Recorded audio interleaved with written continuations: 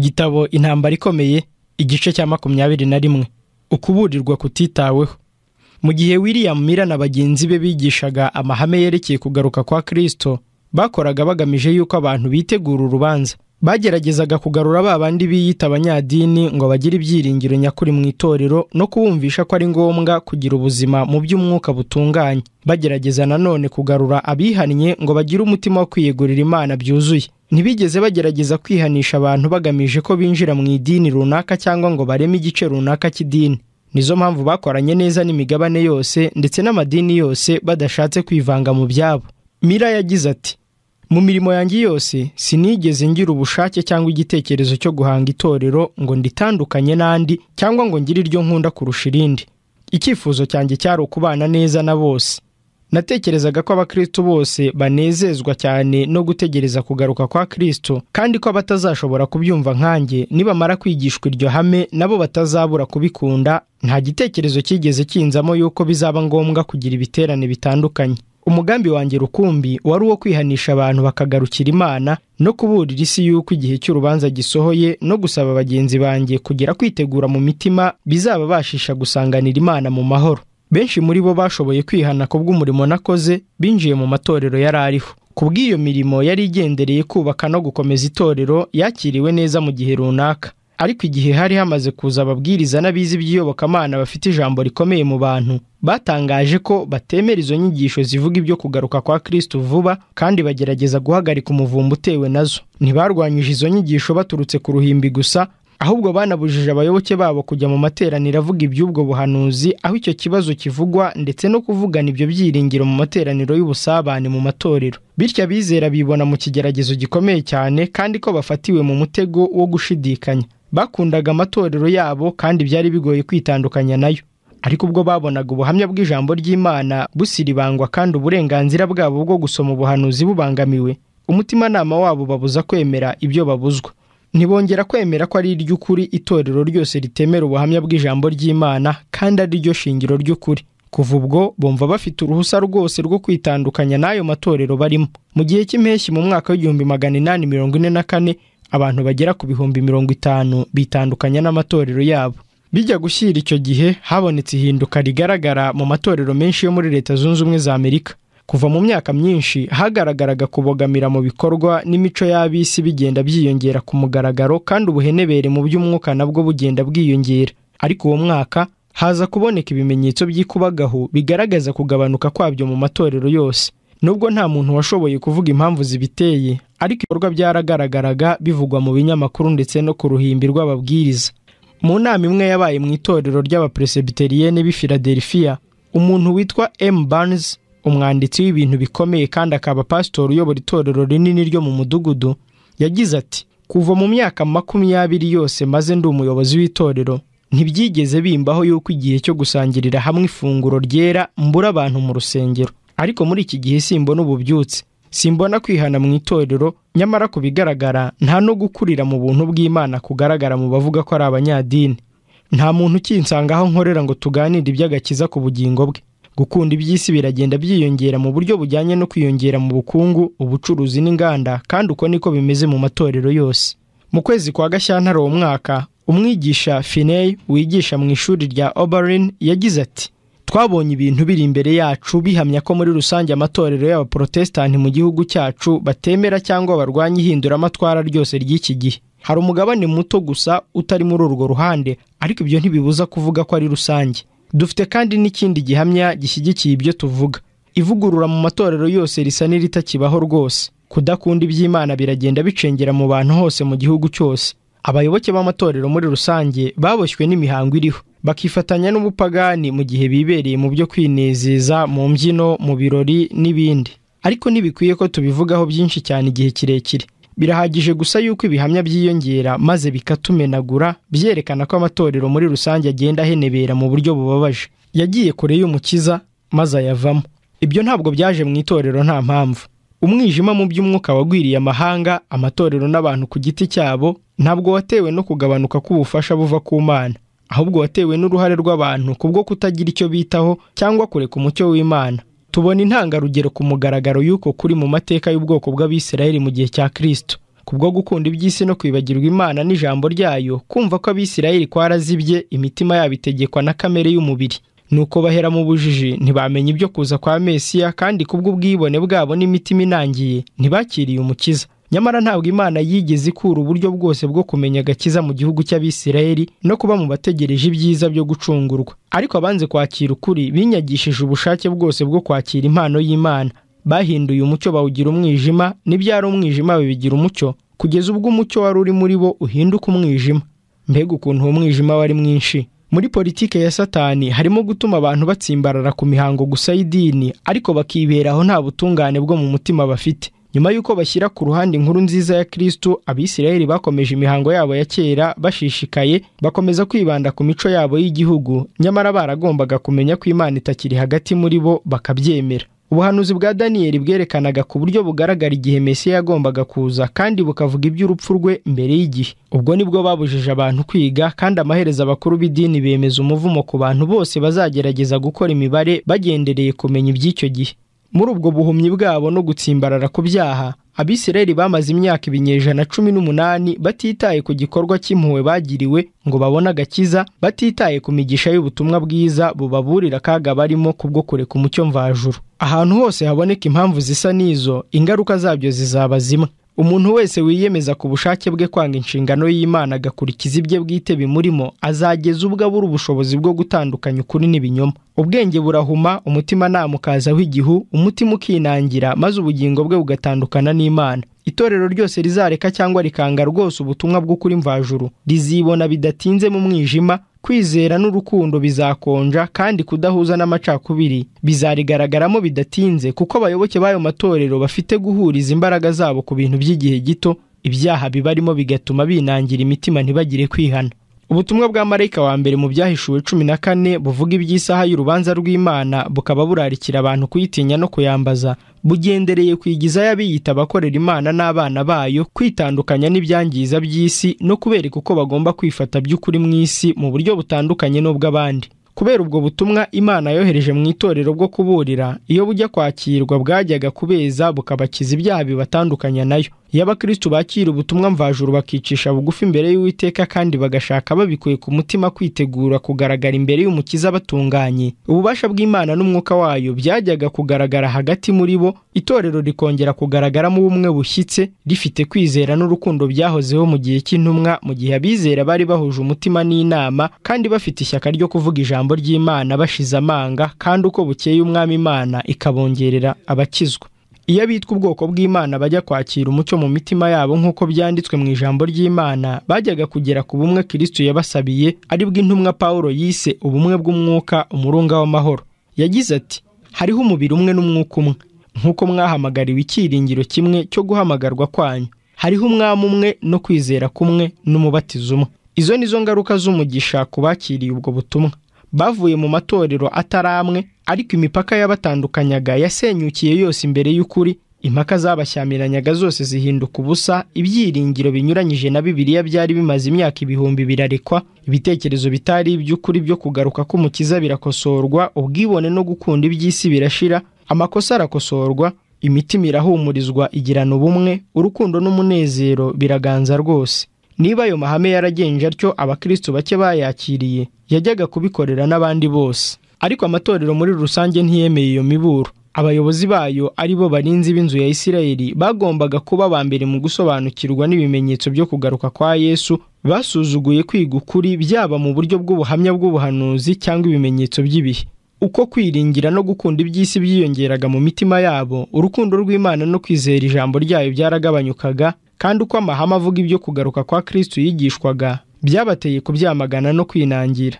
Impamvu bitwaje yo kwanga ubwo butumwa yari uko bwigishwaga umugabane munini n'abakorerabushake. Nk'uko byahoze mu gihe cya kera, basubizaga amahame y'ijambo ry'Imana bakoresheje ibisubizo byo kwishongora, bati mbese hari n'umwe mu bayobozi cyangwa mu bafarisayo wigeze amwemera? Abantu benshi babonaga iyo ngorane yari ihari yo guhangana n'ibibazo bitewe n'ibihe by'ubuhanuzi, maze bakagira inama abantu kutiga ubwo buhanuzi, bemeza yuko ibitabo by'ubuhanuzi byashyizweho ikimenyetso kandi bidashobora gusobanuka. Abakristo benshi biringiraga abapasitoro babo mu buryo bw'ubuhumyi, banze kumva imiburo, naho abandi nubwo bemeraga ukuri ntibatinyukaga kukuvuga, batinya gucibwa mu isinagogi. ubutumwa Imana yohereje ngo bugerageze itorero kandi buryeze bwerekanye ku mugaragaro ukuntu abantu batagira ingano birunduriye mu gukunda iby'isi kuruta gukunda Kristo. Imigozi yari ibahambiriye ku by'isi yari ifite gukomera cyane kuruta imigozi yari ibahambiriye ku by'ijuru. Nuko bahitamo kumva ijwi ry'ubushishozi bw'abantu bwabo, maze bafunga amatwi ntibashaka kumva ubutumwa bw'ukuri bwerekanaga ku mugaragaro ibiri mu mutima w'umuntu. Mu kwanga ubutumwa bw'imbuzi bwa marayika wa mbere, amatorero yanze uburyo Imana yari yarateganije bwo kubazahura. Banze ubutumwa bw'imbabazi bwari bugenewe kubakura mu byaha byabatandukanyaga n'Imana, ahubwo bashakana umutima wose kurushaho gukunda iby'isi. Iyo niyo yabaye impamvu yatumye baba abantu basaya mu by'isi, badafite intege ahubwo bapfuye mu by'umwuka. Itorero niko ryari rimeze mu mwaka w'1844. Mu gice cya 14 cy'ibyahishuwe, marayika wa mbere akurikirwa n'uwa kabiri uvuga amagambo akomeye ati: iraguye iraguye Babuloni, wa mudugudu ukomeye wateretse amahanga yose inzoga, arizo ruba ry'ubusambanyi bwawo. Ijambo Babuloni rikomoka kuri Babeli kandi risobanura urudubi. Rikoreshwa mu byanditswe bavuga uburyo butandukanye bw'amadini atari y'ukuri cyangwa yaguye. Mu gice cya 17 cy'ibyahishuwe, Babuloni yerekanwa mu ishusho y'umugore, ishusho ikoreshwa na Bibiliya nk'ikimenyetso cy'itorero. Umugore w'imico myiza agashushanya itorero ritunganye, naho umugore wa maraya agashushanya itorero ryaguye. Muri Bibiliya, imico iboneye kandi ihoraho mu mubano urangwa muri Kristo n'itorero ushushanywa n'umubano w'abashakanye, ubukwe. Umukiza yiyunze n'ubwoko bwe binyuze mu bumwe bukomeye kandi arisezeranira kuba Imana yaryo, naho itorero ku ruhande rwaryo risezerana kumwiyegurira wenyine. Yagize ati: kandi nzakwishingira ubu wanjye nkiranuka, ngaca imanza zitabera, nkagukunda kandi nkakubabarira, kuko mbabereye umugabo. Pawulo nawe akoresha ishusho nk'iyo mu isezerano rishya ubwo yagiraga ati: nabakwereye umugabo umwe ari we Kristo, ngo mubashyingire mumeze nk'umwari utunganye. Kudakiranukira Kristo ku itorero mu gihe ryamuvanagaho ibyiringiro n'urukundo rikabererekera urukundo rw'iby'isi mu mitima yabo, bigereranywa no gutatira amasezerano y'ubukwe. Icyaha cy'Isiraheli cyo kwitandukanya n'Imana kigereranywa muri iyo shusho, kandi urukundo rutarondoreka rw'Imana basuzuguye ako kageni ruvugwa mu buryo bukora ku mutima ngo: narakurahiye nsezerana nawe, maze ubu wanjye, ni ko Uwiteka avuga. Wari ufite uburanga buhebuje, urahirwa ndetse umera nk'umwamikazi, maze kwamamara kwawe kugera mu mahanga bitewe n'ubwiza bwawe, kuko bwari buhebuje, bwunguwe n'icyubahiro cyanjye naguhaye, ni ko Umwami Uwiteka avuga. Ariko wiringiye ubwiza bwawe, usambana bitewe no kogezwa kwawe. Ni ukuri uko umugore ariganya umugabo wakahukana, niko nanjye mwandiganije wa nzu ya Isirayeli we. Uri umugore w'umugabo kandi ugasambana, ukaryamana n'abashyitsi aho kuryamana n'umugabo wawe. Mu isezerano rishya, Umukiza akoresha amagambo amwe n'ayakosora abakristo bo ku izina bishakira gusa ibibanezeza by'isi, bashyizeho umwete kurusha gushaka iby'ijuru. Intumwa Yakobo yagize ati: yemwe basambanyi namwe basambanyikazi, ntimuzi yuko ubushuti bw'iyi si butera kwangwa n'Imana? Nuko rero umuntu wese ushaka kuba inshuti y'iby'isi aba yihinduye umwanzi w'Imana. Umugore Babuloni ivugwa mu byahishuwe 17 agaragara yambaye umwenda w'umuhengeri n'uw'umuhemba. Yari arimbishijwe n'izahabu n'amabuye y'igiciro cyinshi n'imaragarita. Mu ntoki ze yari afite igikombe cy'izahabu cyuzuye ibizira n'imyenda y'ubusambanyi bwe. Mu ruhanga rwe afite izina ry'amayoberane ryanditswe ngo: Babuloni ikomeye, nyina wa bamaraya kandi nyina w'ibizira byo mu isi. Umuhanuzi aravuga ati: mbona ko uwo mugore asinze amaraso y'abera n'amaraso y'abahowe Yesu. Ibirenze ibyo, Babuloni ivugwa ngo niwe wa mudugudu ukomeye utegeka abami bo mu isi. Ubutegetsi bwabayeho imyaka magana menshi butegekesha igitugu abami bose bo mu gihe cy'ubukristo, nta bundi butari ubw'i Roma. Imaragarita, izahabu n'amabuye y'agaciro byose biranga mu buryo bugaragara ubwiza n'uburemere bw'icyubahiro kirenze icy'abami byari bifitwe n'ubutegetsi bw'i Roma. Ikigeretse kuri ibyo, nta bundi butegetsi bwajyaga kuvugwa butari ubwo. Bwasinze amaraso y'abera n'amaraso y'abahowe Imana. Nta rindi torero ryari rifite ubushobozi bwo kurenganya abigishwa ba Kristo. Babuloni nayo iregwa icyaha cyo kugirana imibanire itemewe n'amategeko n'abami b'isi. Kubwo kwitandukanya n'Umukiza no kwifatanya n'abapagani, muri ubwo buryo itorero ry'Abayahudi ryarasambanye, kandi Roma nayo yari ihindanije mu gushaka no guharanira ubutegetsi bw'isi, maze nayo igerwaho n'ingaruka z'umuvumo. Babuloni ivugwa ko ari nyina w'abasambanyi. Abakobwa be bashushanya ayandi matorero yifatanije mu mahame n'imihango yayo, kandi agakurikiza ibyo ikora mu kwanga ukuri no kwanga kwemerwa n'Imana, ahubwo agahitamo kwifatanya n'isi. Ubutumwa bw'ibyahishuwe 14 butangaza kugwa kwa Babuloni bwerekeje ku miryango y'amadini yahoze kera atunganye ariko akaba yarahindanye. Kubera ko ubwo butumwa bukurikirana no gutangaza iby'urubanza rwegereje, bugomba kwigishwa mu minsi iheruka. Nuko rero ntibwerekeje ku itorero ry'i Roma, kuko iryo torero ryamaze kuyoba kuva mu myaka magana menshi ashize. Byongeye kandi mu gice cya 18 cy'ibyahishuwe mu butumwa nanone butegerejwe muri iki gihe, ubwoko bw'Imana burararikirwa gusohoka muri Babuloni. Dukurikije uwo murongo, abana benshi b'Imana baracyari muri Babuloni. None ni mu muryango ki w'idini haboneka umugabane munini w'abana b'Imana? Mu by'ukuri bari mu matorero menshi yizera atandukanye y'abaprotestani. Mu gihe cy'itangira ryayo, ayo matorero yavuze ashikamye ko ari mu ruhande rw'Imana, aharanira ukuri, kandi imigisha y'Imana yari kuri yo. Abari bafite imitima yinangiye bo ubwabo biyumvisha ko bakwiriye kwemera ingaruka nziza zikomotse ku kwemera amahame y'ubutumwa bwiza. Nk'uko Uwiteka yabibwiye Abisirayeli abinyujije mu kanwa k'umuhanuzi ati, ubwiza bwawe bwatumye uba ikirangirire mu mahanga yose, kuko wari mwiza cyane kubw'ubwiza bwanjye nakuremanye. Ariko yaraguye kubw'ibyifuzo byatumye Isirayeli igerwaho n'umuvumo w'Imana watumye irimbuka. Ibyifuzo byo gukora nk'iby'abatizera bakora no kugirana nabo ubucuti. Wiringiye ubwiza bwawe maze wigira indaya kubwo kuba ikirangirire kwawe. Amatorero menshi y'abaprotestani akurikiza urugero rwa Roma mu bushuti bagirana n'abami b'isi butaboneye, amadini ya leta n'isano bagirana n'ubuyobozi bwa za leta z'iki gihe, ndetse n'andi madini bagamije ubusabane n'isi. Bityo rero rya jambo Babuloni risobanura urudubi, rikagaragaza ukuri k'ubusobanuro bwaryo muri ayo matorero yose yigisha ko inyigisho zabo zishingiye kuri Bibiliya, nyamara akaba arimo utugabane twinshi twigisha imyizerere ihabanye. Ku ruhande rw'uko kunga ubumwe n'isi, amatorero yitandukanije na Roma afite ibindi biyatandukanye ubwayo. Igitabo kimwe cy'abagatolika cyitwa The Catholic Christian Instructed cyanditswemo ikirego gikurikira: niba itorero gatolika riregwa kurenganya abera, umukobwa waryo ari we torero ry'abangirikani naryo rifite uruhare muri icyo kirego, kuko rifite amatorero 10 yerejwe Bikira Mariya aho kwerezwa Kristo. M. Hopkins yavuze amagambo akurikira ubwo yandikaga iby'imyaka 1000. Ati, ntabwo bikwiriye rwose kwiyumvisha ko hari itorero ryitwa iry'i Roma rifite imigenzereze n'umwuka urwanya Kristo.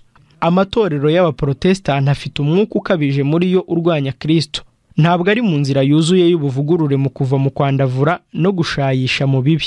Dr. Guthrie yanditse ibyo gutandukana hagati y'itorero ry'i Roma n'itorero ry'abangirikani. Ati, hashize imyaka 300 itorero ryacu rifite Bibiliya ishushanije mu buryo irambuye ku ibendera ryayo, kandi iyo Bibiliya igaragara mu ntego yaryo ngo mucukumbura ibyanditswe, nk'itorero ryasohotse mu marembo y'i Roma. Abaza kandi ikibazo gikurikira ati, mbese ryasohotse muri Babuloni byuzuye? Spurgeon nawe yagize ati, itorero ry'abangirikani risa ku ruhande rumwe n'iribabajwe n'amakosa y'i Roma, ariko abitandukanije naryo basa n'abafite akaga batejwe n'ubuhakanyi bushingiye ku buhanga bw'isi, filozofi. Abo twari dutegerejeho ibintu byiza kuruta iby'abandi barahindukiye barashyamirana kubwo kutumvikana ku mahame shingiro yo kwizera. Umutima w'Ubwongereza ubwawo wuzuwemo n'ubuhakanyi bucengera buhoro buhoro, bituma bageza ubwo bajya ku ruhimbi maze bakiyita amazina ya Kristo. Ubuhakanyi bukomeye bwakomotse he? Itorero ryitandukanije rite bwa mbere no gucisha bugufi kw'inkuru nziza mu kwemera imico ya gipagani, kugira ngo itorero ryorohereza abapagani kwakira ubukristo. Intumwa Pawulo no mu gihe cye yagize ati, amayobera y'ubugome atangiye gukora. Mu gihe cy'imibereho y'intumwa ugereranyije wasanga ku itorero ryari ritunganye, ariko bigeze mu kinyejana cya 2 amatorero menshi yarahindutse yambara undi mwambaro. Kwa kwicisha bugufi kwa mbere kurazimira buhoro buhoro, kandi uko abigishwa ba kera bagendaga bajya hacecekerwa, abana babo kimwe nabo bakihana, bakoranaga ubutwari maze ubutumwa babuha iyindi shusho. Kugira ngo babone umubare utubutse w'abihana bagabanya umurego wo kwizera kwa Gikristo, bituma haboneka kwiyongera k'ubupagani bwinjira mu itorero, bugenda buzana imico yabwo, imigenzereze yabwo n'ibigirwamana. Itorero rya Gikristo rimaze guhabwa agaciro n'ibikomangoma, bituma rigira abayoboke benshi cyane. Mu gihe ku mugaragaro ryigishaga ubukristo, abayoboke benshi ntibyababujije gukomeza kwibera mu bupagani, bisengera ibigirwamana byabo rwihishwa. Ubwo buryo siko bwakomeje gukorwa mu matorero menshi yita y'abaprotestani. Uko abayatangije bari bafite umutima w'ivugurura, bagendaga basaza bakava ku isi, ababakomokaho niko babasimburaga bakariha indi shusho y'ubutumwa bwiza. Muri uko kwifatanya n'imyizerere yabase mu buryo bw'ubuhumyi, bakanga kwemera ukuri kose batigeze bamenya, abana b'abagorozi bagiye kure y'urugero rwo kwicisha bugufi kwiyibagirwa ubwabo no kwanga iby'isi. Nguko uko kwicisha bugufi kwa mbere kwabavuyemo. Isoko nto cyane y'urukundo rw'iby'isi yinjira mu itorero, izana muri ryo imico n'imigenzo no gusenga ibigirwamana byabo. Mbega ukuntu biteye ubwoba uko gukunda iby'isi ari byo bitera guhinduka umwanzi w'Imana. Mbese ibyo si by'abantu baharanira barimo n'abavuga ko ari abayoboke ba Kristo. Mbega ukuntu amatorero y'ibyamamare y'ubukristo yahabye akajya kure y'amabwiriza ya Bibiliya mu byo kwicisha bugufi, kwiyanga, koroherana n'ubutungane. Yohani Wesley yagize ati, ubwo yavugaga ibyo gukoresha amafaranga: ntimugapfushe ubusa impano y'agatangaza kugira ngo munezeze amaso gusa, kubwo kwishyiraho imitako ihenze kandi idafitiye umubiri akamaro. Ntimugapfushe ubusa kubwo kugura ibikoresho byo mu mazu bihenze, amashusho n'amarangi by'igiciro kirekire. Ntimugatanga amafaranga yanyu ku bintu by'ubwibone bw'ubuzima kugira ngo mubone gutangarirwa n'abantu. Igihe cyose uzakora ibyiza, abantu ntibazabura kukuvuga neza. Igihe cyose uzambara imyambaro myiza kandi ukifata neza buri munsi, abantu benshi bazagushimira kuberewe, kugira ubuntu kandi ucumbikira abashyitsi. Ariko ntugashake kubahatira kugushimagiza mu buryo burenze. Ujye ushimishwa ahubwo n'icyubahiro gituruka ku Mana. Muri iki gihe cyacu iyo nyigisho ntigihabwa agaciro mu matorero menshi. Bigezweho muri iki gihe kwitirirwa idini runaka. Abayobozi, abakuru b'ibihugu, abacamanza, abaganga, abacuruzi bayoboka itorero runaka kugira ngo bibonere ibyubahiro no kwiringirwa n'abantu bagamije inyungu zabo bwite z'iby'iyi si. Bagerageza guhisha ibyo bakora bidatunganye bakabitwikiriza umwenda w'idini. Amadini menshi iyo ashyigikiwe no kugira ubukungu akagira gukoreshwa n'abo bantu babatijwe nyamara atari abanyadini b'ukuri, ashakashakana umwete kuba ibyamamare mu isi. Insengero zubatse neza, zitatswe mu buryo bukurura amaso y'abantu, zikubakwa mu turere dukize kandi dutuwe cyane. Abayoboke bakambara bya gikungu kandi bakajyana n'ibigezweho. Maze umuyobozi uzi kuvuga neza agahembwa umushahara munini kugira ngo afate neza abayoboke. Mu bibwirizwa bye ntagomba kwamagana ibyaha biri mu bantu muri rusange, ahubwo amagambo ye agomba kuba asize umunyu kandi aryoheye amatwi yabo bamwumva. Muri ubwo buryo n'ababandi bikundira iby'isi ntibahezwa kwinjira mu itorero, nuko ibyaha biriho bikorwa muri icyo gihe bigatwikirwa n'umwenda w'ubutungane. Mu kuvuga iby'inyifato y'iki gihe y'abantu bavuga ko ari abanyadini ya Gikristo, kimwe mu binyamakuru bya politike cyamamaye cyane cyaravuze kiti, itorero ryagiye ryakira buhoro buhoro mu buryo butagaragara umwuka w'iby'iki gihe, maze bahuza uburyo bwabo bwo gusenga n'ubukene bw'iki gihe. Itorero ryitaye cyane ku buryo bugaragara ku bintu byatuma imyigishirize yaryo ikurura abantu. Ku ruhande rumwe, umwanditsi w'ikinyamakuru cyitwa Independent cyo muri New York kivuga gitya iby'imikorere y'iki gihe kiti, umurongo utandukanya abantu bakiranukira Imana n'abanyadini gusa uragenda usibangana, kandi abantu bo muri ayo matsinda yombi bakora uko bashoboye ngo bakureho itandukaniro riboneka hagati y'uburyo bihariye bwo gukora n'ibibanezeza. Kwamamara kw'idini kuragenda kongera abantu bifuza kumenya ibyiza byaryo batabanje kurangiza inshingano basabwa. Uwitwa Howard Crosby yagize ati, uyu munsi itorero ry'Imana ryana n'iby'isi. Abayoboke baryo bararipfobya bakarigeza ku rugero rwo hasi rwa gipagani. Amazu y'urunywero, y'ikinamico, y'ubukorikori bw'ikozasoni, ubukire mu bantu butuma batakaza umuco mbonera byinjizwaga mu marembo y'itorero ry'Imana, kandi gukuraho ibyo bintu byose bidatunganye abakristo bakoresha basaba penetensiya, bityo bakizihiza umunsi wa Pasika, kiliziya zabo zitatswe bitangaje. Ubwo ni ubucakura bwa Satani kuva kera. Itorero ry'Abayahudi ryasitaye kuri icyo gitare. Itorero ry'i Roma naryo ryararohamye rimira nkeri, none itorero ry'Abaprotestanti naryo ntiryarusimbutse. Muri urwo rujya n'uruza rw'iby'isi no kwishakira ibinezeza, umutima w'ubwitange kubwo gukunda Kristo warazimangatanye rwose. Abagabo bamwe n'abagore muri iki gihe bagize itorero bigishijwe bakiri abana gutanga ibitambo kugira ngo bagire uruhare mu guteza imbere umurimo wa Kristo. Ariko se ubu niba hakenewe amafaranga, ntibikwiye gusaba abantu gutanga? Oya, ahubwo hakoreshwa igurisha, tombora cyangwa ibirori runaka bigendereye gushimisha abantu. Umuyobozi w'intara witwa Vasbirn Divizikuza ubwo yatangazaga itangazo rya buri mwaka yavuze ko ibigurishwa by'amadini, amatunda y'impano y'ubuntu, ibitaramo by'indirimbo byateguwe kubw'igikorwa cy'urukundo, udufuka n'amashashi bya tombora, amahirwe yo kujyanwa mu mashuri ku cyumweru n'ibindi biboneka binyuze mu buryo bwa tombora n'isoko y'ubwicanyi. Kubw'ibyo nubwo basezerana kubyishimira no gutangirwa ubuntu, ni ibikino by'amahirwe gusa, kandi kubijyamo ni kimwe no gukina urusimbi. Avuga ko umwuka mubi w'uwo mukino ubyutswa kandi ugafashwa kubaho n'ubwo buryo kugeza ku rwego abaturage b'inyangamugayo babisobanukirwa buke cyane. Kandi ibyo bitabayeho, amategeko abuze uwo mukino yakwicwa na bake kandi agashyirwa mu bikorwa mu buryo bworoshye. Nuko atangaza ko batagomba gukomeza ibyo bikorwa byabo kuko bitera ibitekerezo bibi mu basore. Umwuka wo kwihwanya n'ab'isi utera mu matorero yose ya Gikristo. Robert Atkins mu kibwirizwa cye yigishije i London yerekanye ishusho ibabaje y'ukuntu iby'umwuka byagabanutse cyane mu Bwongereza, agira ati: abantu bazima mu bitekerezo baragabanutse ku isi kandi ubona nta muntu byitayeho. Abantu muri ibi bihe byacu bavuga ko ari abanyadini muri buri torero usanga ari abantu bakunze n'iby'isi, bigana iby'isi ikora, bakunda ibyiza byayo kandi baharanira ibyubahiro. Bahamagariwe kubabarana na Kristo ariko basubira inyuma iyo bahuye n'akaga. Ubuhakanyi ngibyo ibigaragara mu maso yabo mu matorero yose. Nyamara iyo bajya kubimenya, iyo bajya kubyumva, bajyaga kugira ibyiringiro runaka. Ariko yemwe, ahubwo barivugira bati: turatunze, twirundanirijeho ubukungu kandi ntacyo rwose dukeneye. Icyaha gikomeye Babuloni iregwa nuko yateretse amahanga yose inzoga arizo ruba ry'ubusambanyi bwayo. Icyo gikombe gisindisha yahaye isi cyerekana inyigisho zipfuye yihangiye n'ubucuruzi bwayo butagira amategeko akorana n'abakomeye b'isi. Ubucuti afitanye n'isi bwahindanije kwizera kwe, kandi ku ruhande rwe akoresha kuyobya isi ayigisha amahame arwanya ubuhamya butunganye bw'ibyanditswe byera. Roma yakuye mu bantu Bibiliya kandi bategeka kwemera inyigisho zayo mu mwanya w'igitabo cyahumetswe n'Imana.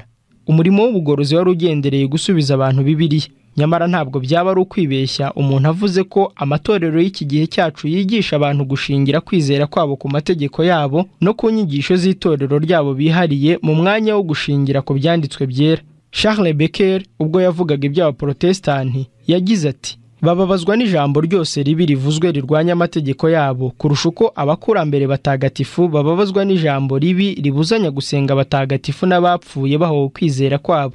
Amatorero y'ibwirizabutumwa y'abaprotestanti yafatanye cyane mu ntoki ku buryo muri buri torero udashobora kuba umubwirizabutumwa utabanje kugira ibitabo bindi ku ruhande rwa Bibiliya. Ikigaragara nuko muri uko gutangaza ubushobozi bw'ayo mategeko credo hatangirira kubuzanya Bibiliya nk'uko byagaragaye mu byo Roma yakoze, nubwo babikora mu buryo bufifitse. Igihe abantu b'inyangamugayo basobanuraga ijambo ry'Imana, habonetse abantu bize cyane, ababwiriza bavuga ko basobanukiwe n'ibyanditswe, maze barega ayo mahame yera ko yigisha ubuhakanyi. Muri ubwo buryo bayobya bashakaga kumenya ukuri. Iyo abantu mu isi batajya kuba abasinzi ba vino bateretswe na Babuloni ku rwego ruhanitse, benshi bajyaga kwemera kandi bakihana bacyumva ubutumwa bworoheje nyamara butyaye bw'ijambo ry'Imana. Ariko kwizera kw'idini kumeze nko kujijisha cyangwa kuvuguruzanya ku buryo ugeraho ukayoberwa icyo ugomba kwemera icyo ari cyo. Icyaha cy'abatuye isi batihana kiryamye mu marembo y'itorero. Ubutumwa bwa marayika wa kabiri mu byahishuwe 14 bwigishijwe bwa mbere mu gihe cy'impeshyi y'umwaka w'1844 kandi bwari bwerekeje by'umwihariko ku matorero yo muri Leta Zunze Ubumwe za Amerika, aho imiburo y'urubanza yari yarababwiwe ntibayiteho muri rusange kandi aho ubuhenebere bw'itorero bwari bwarihuse. Ariko ubwo butumwa ntibwashohoje inshingano yabwo yose mu mwaka w'1844. Amatorero yaraguye mu mitekerereze myiza yayo kubwo kuba yaranze umucyo w'ubutumwa bujyanye no kugaruka kwa Kristo. Ariko uko kugwa ntikwabaye kurambarara burundu. Uko bakomezaga kwanga ukuri kudasanzwe kubagezwaho muri iki gihe, niko barushagaho guhenebera. Nyamara igihe ntikiragera cyo kuvuga ngo iraguye Babuloni wateretse amahanga yose inzoga arizo ruba ry'ubusambanyi bwawo. Ntiyari yashobora kuyitereka amahanga yose. Umwuka wo kwishushanya n'isi no kutita ku kuri bizashungura abantu bo muri iki gihe byamaze kugaragara mu matorero yose y'abaprotestanti yitwa y'ubukristo, kandi ayo matorero ategereje ikirego gikomeye cya marayika wa kabiri. Ariko ubuhakanyi ntiburagera ku rugero ruheruka. Mbere yo kugaruka k'Umukiza, Bibiliya ivuga ngo kuza k'uwo mugome kuri mu buryo bwo gukora kwa Satani gufite imbaraga zose n'ibimenyetso n'ibitangaza by'ibinyoma n'ubuhendanyi bwose bwo gukiranirwa, kandi ko kubatemeye ukuri ngo bakizwe bazarekerwa mu mwuka w'ubushukanyi bukomeye cyane ngo bizere ibinyoma.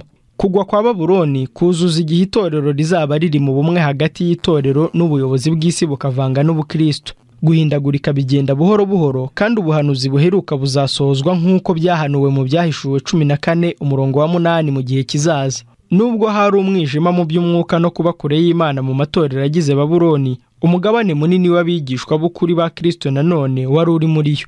Muri bo harimo n'abatigeze bumva bavuga iby'uko kuri kudasanzwe kw'iki gihe. Benshi bari barakajwe nuko bariho muri icyo gihe kandi bafite inyota yo kumenya biruseho. Bashakashakaga ishusho ya Kristo mu matorero barimo ariko badashobora kuyibona. uko ayo matorero yarushagaho kujya kure y'ukuri akifatanya cyane n'ab'isi, itandukaniro hagati y'ayo matsinda yombi y'abayoboke ryarushagaho kuba rinini, bituma amaherezo batandukana.